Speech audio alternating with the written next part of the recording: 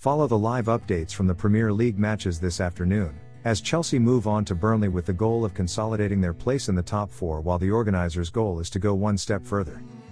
This comes after a tumultuous week for Thomas Tuchel's side, which saw Roman Abramovich confirm that he had put the club up for sale with oligarch in the face of British government sanctions following Russia's invasion of Ukraine. Tuchel acknowledged that the news, which came as Chelsea was preparing to face Luton Town in the FA Cup on Wednesday, came as a misunderstanding, but supported his team to focus on pitch issues despite the uncertainty. Chelsea played only once in the Premier League last month as they won the Club World Cup in Abu Dhabi before losing to Liverpool in the Carabao Cup final last weekend, but Turf Murray's win will widen the gap to fourth-placed Manchester United.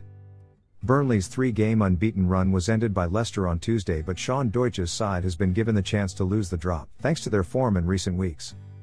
The Clarets drew 1-1 with Chelsea at Stamford Bridge in November, and 1 point would be enough to keep Burnley out of Everton and out of the relegation